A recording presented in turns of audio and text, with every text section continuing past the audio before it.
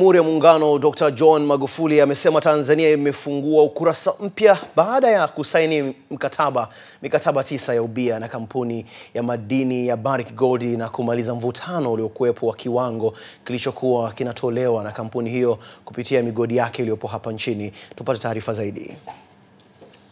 Akizungumza Ikulu jijini Dar es Salaam baada ya mikataba hiyo kutiwa saini kuhitimisha safari ya miaka mitatu majadiliano, Rais Magufuli amesema hatua hiyo ni ushindi mkubwa kwa Watanzania kuanza kunufaika na rasilimali za taifa lao baada ya miaka mingi ya kuporwa haki hiyo. Na ndio maana ninawashukuru sana Barrick na wenye share katika Barrick kwa kutumia busara mzuri. Mungeweza mkasema tunatumia force, lakini sina uhakika kama mungeichimba hiyo dhahabu. Sina uhakika. Lakini mmetumia busara, that's very good. Na mimi nataka kuhakikishia serikali yangu itatoa cooperation kubwa sana kwenu. Vyombo vya ulinzi vitahakikisha kufacilitate shughuli zenu,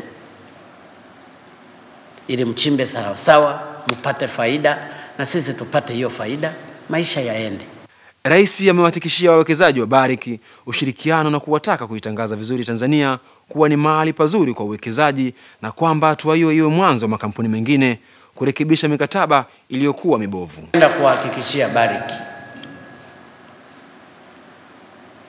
na wawekezaji wengine kote duniani, Tanzania is the best place for investment. Tanzania is the best place for investment.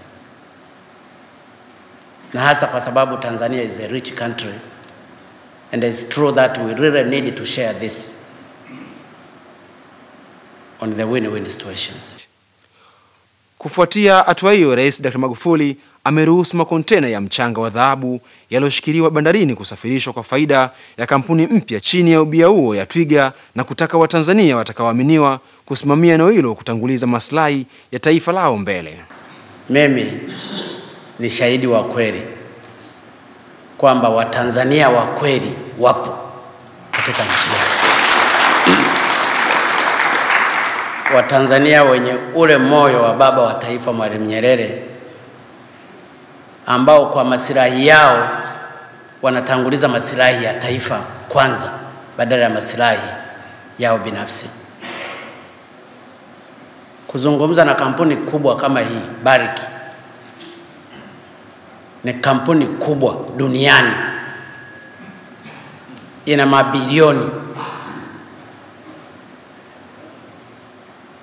Unapoingia kwenye mchezo hata wa kushindana, inahitaji nguvu ya pekee ya Mungu.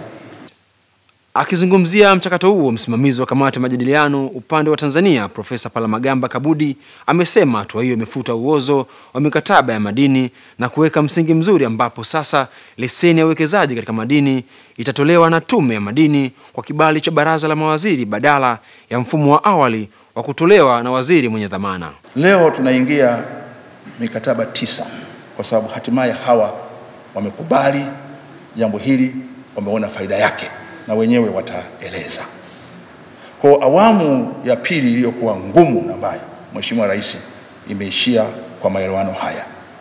Kwa Watanzania wenzangu, hii ilikuwa kwa Kiingereza ni renegotiation, sio negotiation. Tumerenegotiate mikataba iliyokuwepo ili kupata better terms, lakini kwa mujibu wa mabadiliko ya sheria ya madini ya mwaka 2017, Mheshimiwa Rais, huu ndio utaratibu wa mwisho wa hizi MDAs. Chini ya makubaliano hayo, kampuni ya Twiga inayomilikiwa na Tanzania Barrick, huku Tanzania ikiwa na hisa 16 na Barrick hisa 84, ambapo pia kwenye kila mgodi Tanzania itakuwa na hisa 16, ambapo afisa mtendaji mkuu wa Barrick Gold na rais wa Barrick Africa Bwana Mark Briston amesema hatua hiyo imefungua safari ya manufaa kwa pande zote. You know, if you're an African, you have to love Tanzania. Tanzania represents everything that we in Africa love. And Your Excellency President, it's nice to be back.